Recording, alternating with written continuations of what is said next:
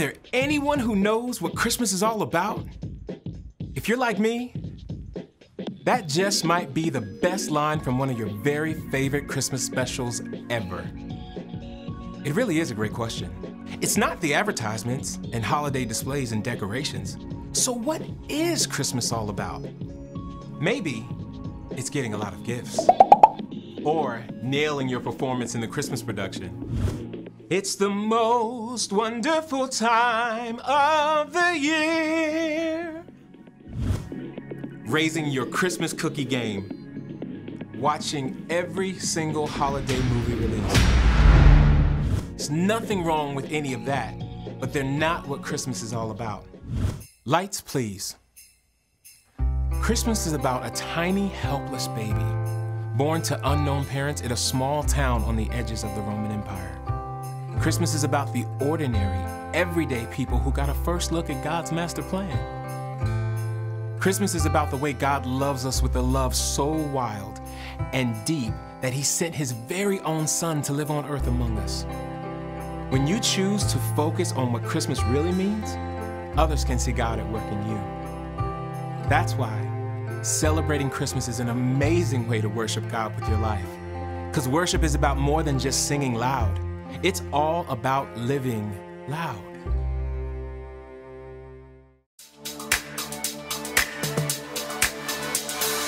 Joy to the world, the Lord has come.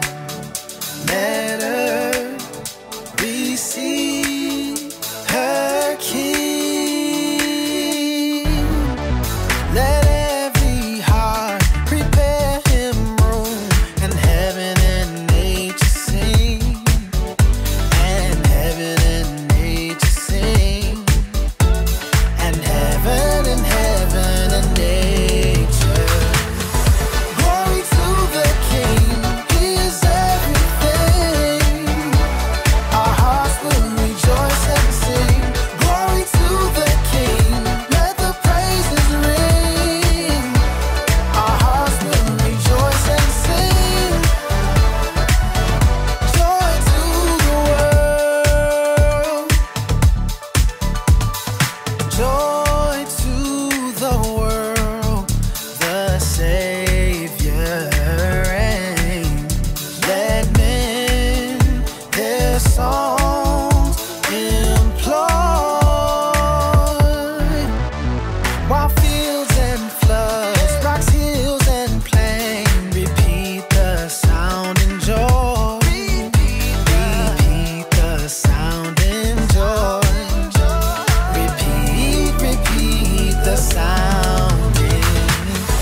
Glory to the King, He is everything. Our hearts will rejoice and sing. Glory to the King, let the praises ring. Our hearts will rejoice and sing. Joy to the world. Keep them bells ringing. Keep them bells ringing. Keep them bells ringing. Yeah. Keep them bells ringing. Glory to the King, He is everything. Our hearts will rejoice and sing. Glory to the King, let the praises ring. Our hearts will rejoice and sing. Joy to the world. He is everything. Our hearts will rejoice and sing. Glory to the King, let the praises ring.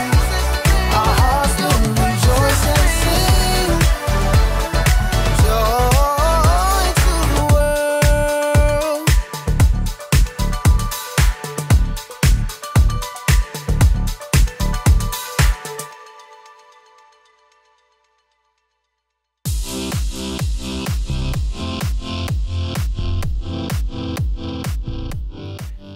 Hey, what's up everybody? My name is Jacob, and if you didn't know by the festive decor behind me, the holidays are upon us.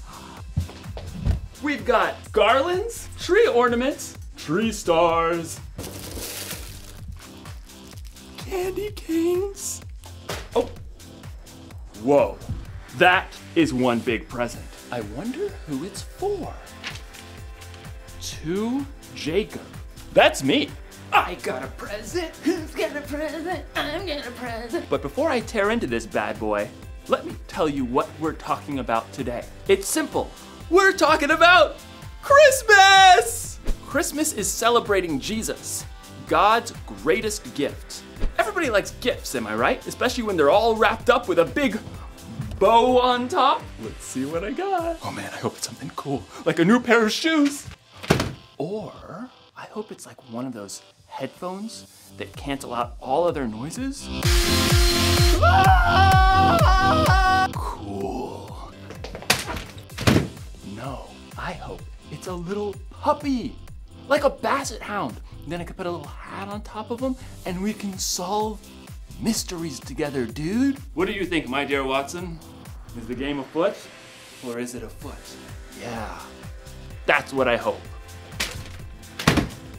Okay, no, this is what I hope. I hope that it's a trunk full of cash. Then I can buy whatever I want for Christmas. You know something? Hope it's a really cool thing. It can be like the light in the darkness. Today's story is about a time that may have seemed pretty dark, but then God gave his people something to hope for. I can't wait to see what's inside, but I'm gonna wait. Patience is a virtue, Jacob. See you in a few. The Bible. It's 66 books of history, stories, letters, and poetry that fit together to form God's one big story.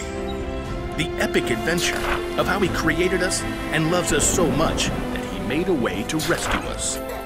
As we travel through the Bible, from Genesis to Revelation, we discover people who met God and found their lives changed forever. Now, for an amazing story, inspired by the book of Isaiah, chapter 9, verse 6. Jess stared out the window at the ice beating down. Every holiday plan for the weekend had been canceled. And to top it off, the school had just released Jess's most recent grades. A D in language arts? What happened, Jess? I don't know. You're such a good storyteller. I can't make all the words work out when I try to write it down. Can I go play Mindstorm? Hun, you need to read for an hour first. An hour? I thought it was 30 minutes. Your teacher and I talked. We think a little more reading time will help. Jess glared. I don't have anything to read. You've got an entire bookshelf in your room. Those are little kid books. Then look at Emma's bookshelf. Emma was Jess's older sister, already in high school. Fine, whatever. Jess stalked upstairs to Emma's room, peeked inside. The room was empty, but everything was neatly organized. Emma had even done all of the colorful artwork on her own walls. Miss Perfect. Jess sighed. Everything seemed to come easily to Emma. Writing, math, friends, life. I'll probably be stuck in 5th grade for the rest of my life. Jess stood in front of Emma's bookshelf, running her finger over the thick spines. At last, a swirl of color on the bottom shelf caught her eye. Comic book Bible. Huh. Jess thumped down onto the floor and pulled the book off the shelf. She flipped it open, and color exploded off the page. In the beginning, God created the heavens and the earth. The images of creation were vivid and detailed, as if she were right there. Huh. Pretty cool. Jess found herself drawn into the familiar stories, seeing and hearing them in a brand new way.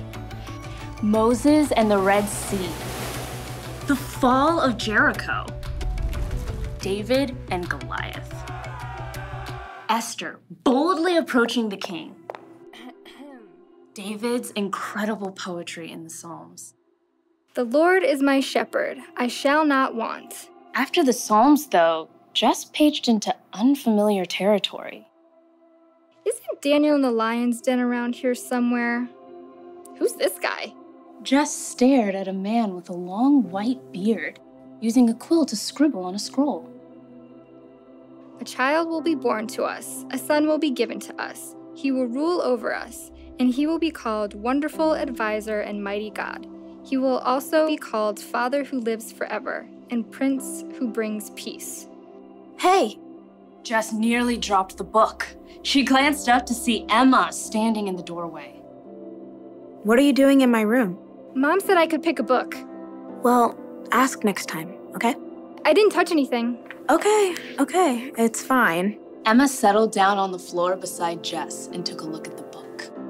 Aunt Chris gave me this book when I started high school. It's pretty cool. I mean, until this part. It's kind of hard to make a guy writing a letter exciting. Jess pointed out Mr. Whitebeard. Oh, you mean Isaiah? Who's he talking about? Jesus? Yeah, but it's way more amazing when you look at the big picture. You see, God's people were in big trouble. Over and over, the Israelites promised to love and obey God. And then every single time, they turned their backs on him. Turn their backs? Like how? Well, they'd start praying to false gods like other nations around them, trying to do things their own way. So, God allowed them to be captured by other nations. Emma flipped back, showing images of battles, powerful foreign kings, groups of captives. The Israelites got in really big trouble. Things looked hopeless. So God just ditched them? No way. Every single time, God showed he was still with them.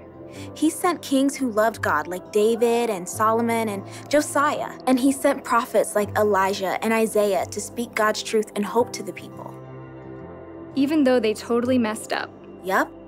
Through it all, God promised that he was going to send someone who would rescue them forever.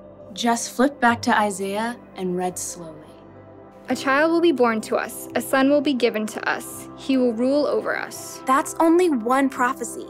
There are hundreds of prophecies in the Old Testament that talk about Jesus coming.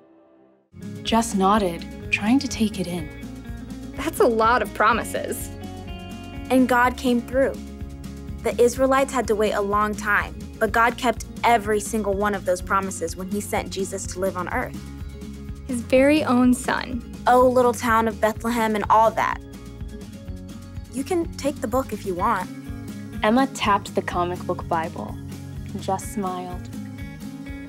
Does God promise that I'll get a better grade in language arts? No, but he does promise to be with you and give you the patience and courage you need to keep working on it. They both listened to the ice rattling against the window. Hey, you want to play Mindstorm? Sure, just let me read a little more first. Emma gave a thumbs up, and Jess settled back down to keep reading.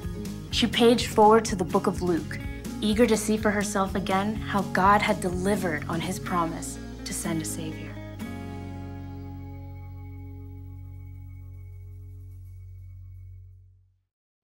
Okay, so hundreds of years before the very first Christmas, it felt like God's people were in the dark. They dealt with bad kings and wars with other nations. They'd been taken captive and removed from their homes. They needed help. They needed hope. You may not know exactly what that's like, but you've probably been through a dark day or two. Trouble at home, trouble at school, trouble in the world. Sometimes you need a little hope to get you through it, to help you cancel out the noise. Well, the good news for God's people hundreds of years ago turned out to be good news for us too. God promised through Isaiah that he would send a baby who would one day save the world. And around 700 years later, God kept his promise when Jesus was born. Listen, if it takes you or me 700 years to keep a promise, that probably wouldn't be too cool. God's different. He's been here forever, and he'll be here forever. So 700 years is like, sometimes with hope, there's a little waiting involved. One thing's for sure though, when God makes a promise, he keeps it. So when things are dark, know that God promised to send us a savior. When you're lonely, know that God promises he'll always be with you. When you're sad or hurting, know that God promises that there's going to come a day when there will be no more pain and no more sadness. Isn't that something to hope for? So here's the one thing to remember today. We can have hope because God keeps his promises. That's a little gift of hope for you this Christmas. Oh yeah, my present. Let's see what we've got. Ugh. Do not open till Christmas. Oh man, looks like I'm gonna be hoping for a couple more weeks. It's definitely not a puppy. I'll see you next time.